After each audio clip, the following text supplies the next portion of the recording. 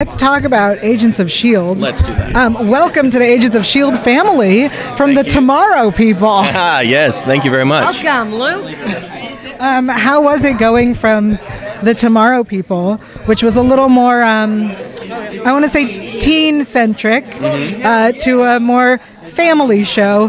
Family meaning like all ages watch it. Look, it's been great. I think in many ways Tomorrow People probably prepared me very nicely for Agents of S.H.I.E.L.D., for the crazy people that I have to meet now. No, I mean, obviously I was working with Superpowers before and Superpowers now, and Tomorrow People felt like it had a smaller cast and it did feel like a family, and this is a bigger cast and it feels like a bigger family, and yeah, I don't know. Sorry, I just trod on your foot. He's trying to take me out right here. Trying to, take over.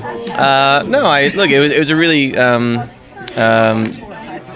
easy transition for me. Luke is such a great addition to the show. I mean, I don't even remember what it was like to not have. When I don't shoot with him for a while, I miss Luke. I'll be like, I really miss you. I thought you were being sarcastic. No, I'm not. I think she started sarcastic. She started sarcastic. She's like, no, I wasn't. That was me like just Luke. being nice. Just take it, okay? Just take it. I'm being real.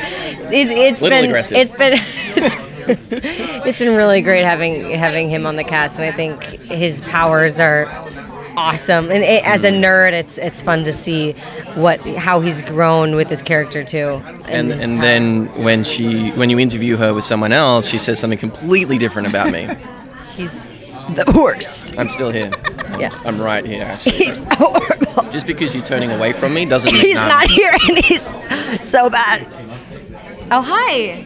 Oh, look, Luke's here. Luke. Oh, this is awkward. No, we're good friends. We prank each other on set. All the time. Some examples? Well, because we have this thing where we hide each other's phones when we're shooting. It started as just like a small prank, and now it's kind of an all-out war. So like crew is involved. So if I leave my phone, like you hit it like.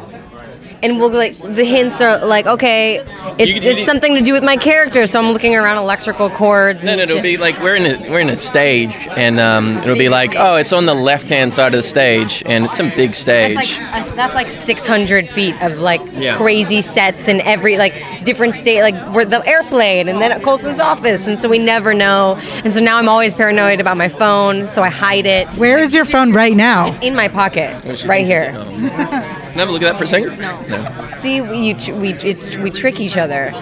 But there was a time I couldn't find my phone for like an hour. Yeah. Yeah, and I was like, okay, no, I seriously need it. And you go, I don't really care. I won like the longest period of time. But I win in general. Why? I don't know. Before I lose you guys, I want to know when is Daisy going to come face to face with Hive in the form of Ward? In the form of Ward, I don't know if that'll ever happen.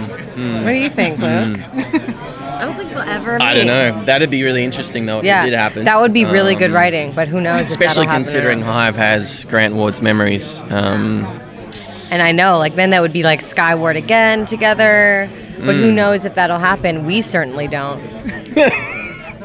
Great. Real helpful answer there. Thanks, guys. You're welcome. Thank you so much. No worries. Thank you.